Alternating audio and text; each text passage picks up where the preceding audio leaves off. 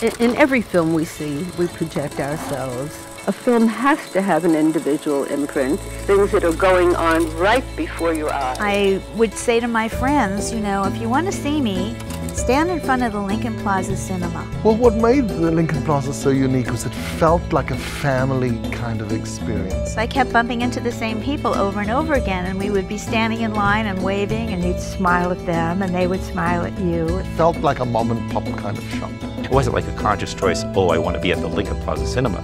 It was just that that's where you went to see the best movies. That's for sure. I mean, you know, the directors that Dan introduced, that he launched, Fassbinder, Herzog, Wim Wenders, Ousmane Sembène, Bernardo Bertolucci, that was the first film he presented in this country, which we distributed, not even knowing what distribution meant. Talbot had an eye for films that didn't make it anywhere else. You know, when I think about Whale Rider, for example. Babette's Feast, Baraka. Anna and her sisters. Hiroshima Mon Amour, Atlante. Cinema Paradiso, but I'm sure a lot of people say that. What was very important for that theater and for the audience that was created, a cultural community who began learning different levels of cinema that were not simply entertainment, but that were art, that were informative. My doctor tells me people come in all the time, his patients, and talk to him about how unhappy they have been since this cinema has closed. People are upset. Many people are upset.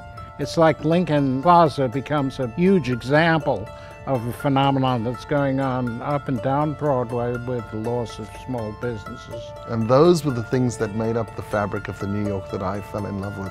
And so that's why it's very important for me to hold on to them.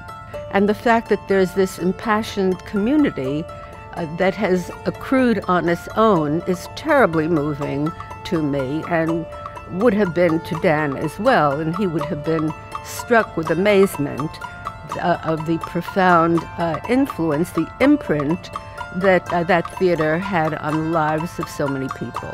It's a story of 30 years of cinema going with my husband. You know, I'm sympathetic to the argument that a cultural approach to something can be a higher truth. I want that whole experience, and I want to hold on to that experience. I almost resent that the arts have to always justify their existence. It's something that I want to do. I want to be a part of that. It's something that enriches our community. After all, this is Manhattan. So we don't want the soul to expire, to lose its breath, to lose its strength and spirit.